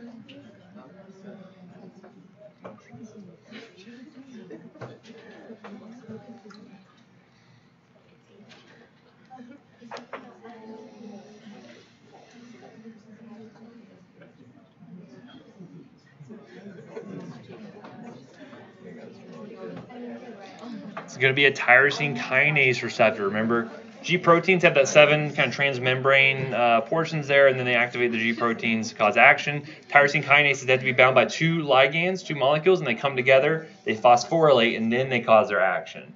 Which one helps to release a lot of calcium? And that DAG and IP3, that diacylglycerol and the IP3 is going to be the one that helps to mobilize calcium from the endoplasmic reticulum, right? And the ion-gated channels, what do they do?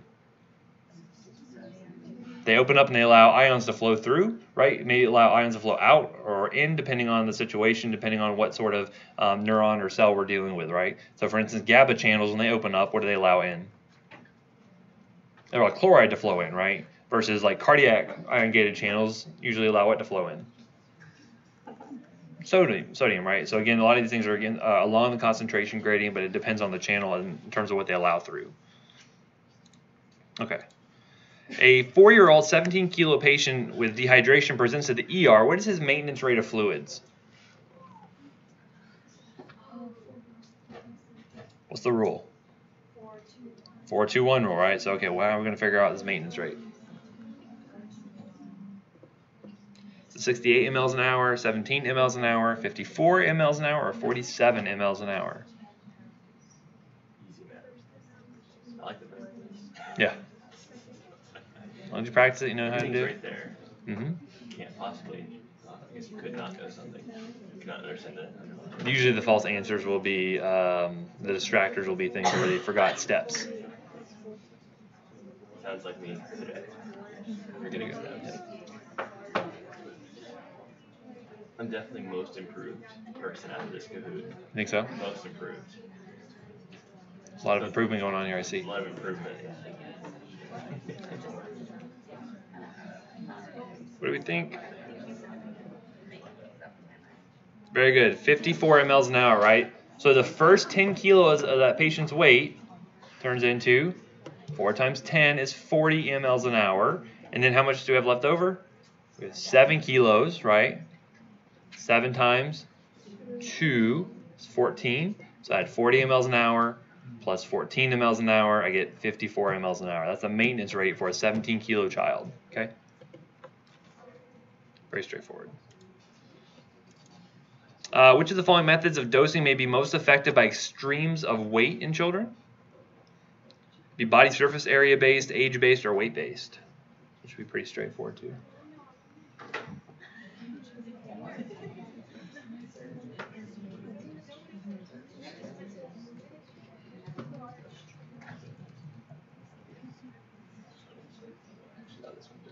So just clicking the answer.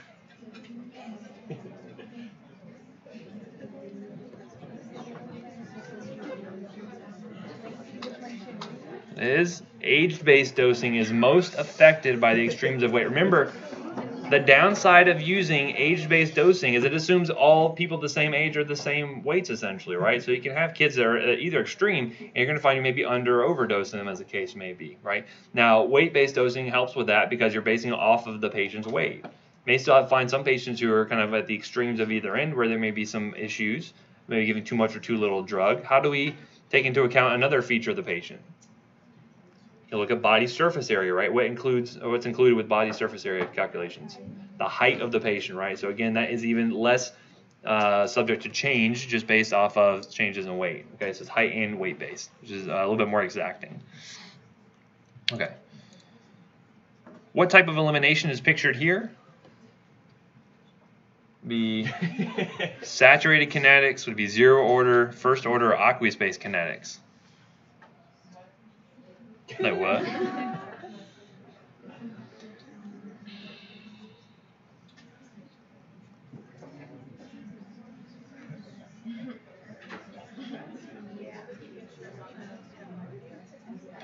Look at this drop of 50% from 8 to 4 in 2 hours, right? What's the half-life of this drug? 2 hours, yeah.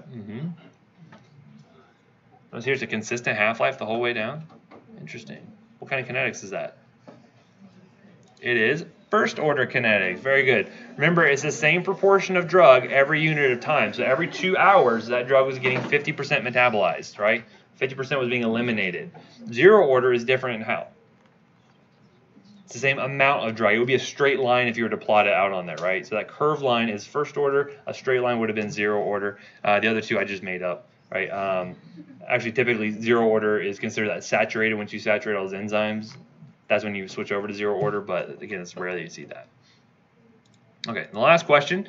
Which of the following categories has the least amount of abuse potential? Going back to controlled substances. Schedule 2, Schedule 1, 4, or 3?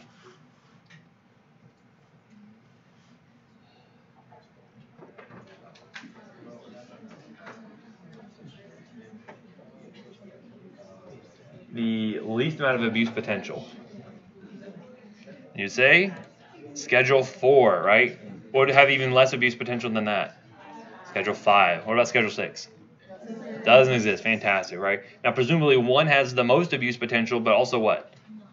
No medical use. Schedule 2 has a medical use, right?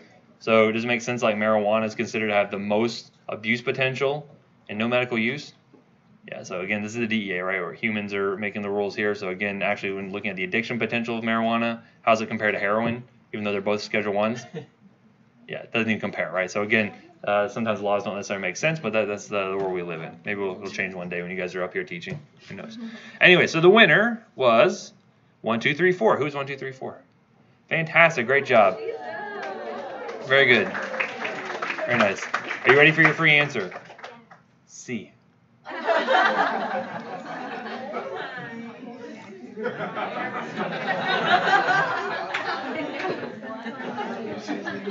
I didn't say which question it would go to. I just said give a free answer. So at least one question will be C. Okay. Yes, I'm gonna post the video for this whole class session. I'll also post the Kahoot, so you can go back through and review it if you like. It's no problem. And then let's see if I know you described the difference between tolerance and desensitization the first time we went through, but could you briefly describe it again? Yeah. So tolerance is again where your body gets used to the effects of a drug at a given dose. So for instance, if I get used to the analgesic effects of an opioid, you're going to find that eventually that same dose is not going to be as effective as it once was, right? Because the body's kind of compensating for that. To get over that hump, to get over that tolerance, what do?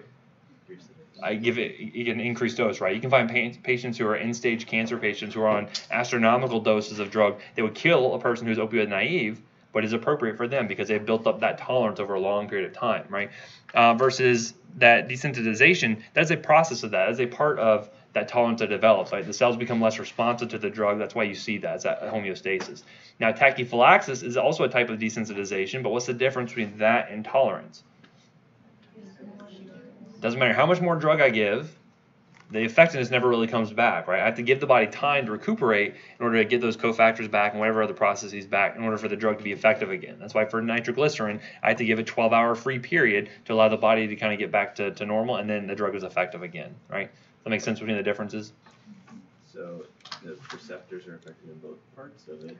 It depends. It depends on the drug and how it's working. Sometimes it has to do with the intracellular component. Sometimes it has to do with the receptors.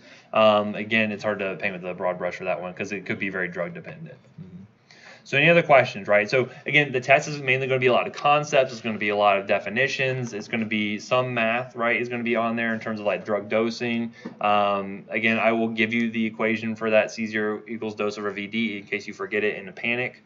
That will be present. But you still have to do something with it. You still have to understand how that equation, how it works, and what changes you make, how that affects the different variables. But any other questions for? Let you guys go. I apologize for going over 3 minutes, but I'll probably release you early 3 minutes one day. Good job. You've now finished your first pharmacy course, the full 16 hours. Next semester, guess what? 32 hours. So you get twice of me, and then twice as much of me. And then guess what for Pharm 2? 64 hours. Wow. Yay. Yeah, it's a lot of hours. It's a lot of drugs. So buckle up. We're going to be here for a while. So anyway, I'll see you guys next time.